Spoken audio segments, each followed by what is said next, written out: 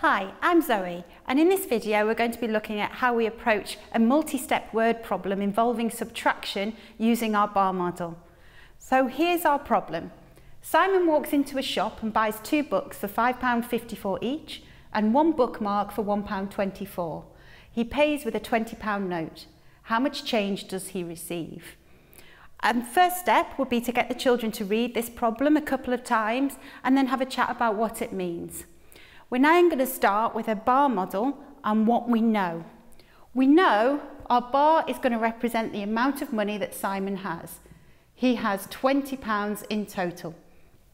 We're then going to split up our bar into the other knowns. He bought 2 books for £5.54. So we're going to use our bar to represent those 2 books for £5.54.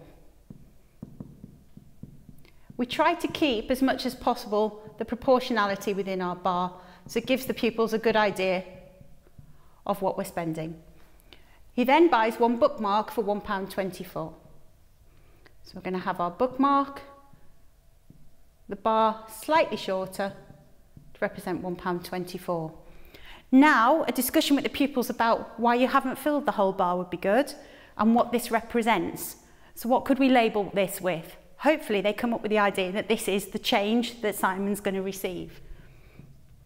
So we can label that with our change. So what else do we know? We can now work out how much he's spent in total. So we're going to work out this part of our bar. They might use the column addition method.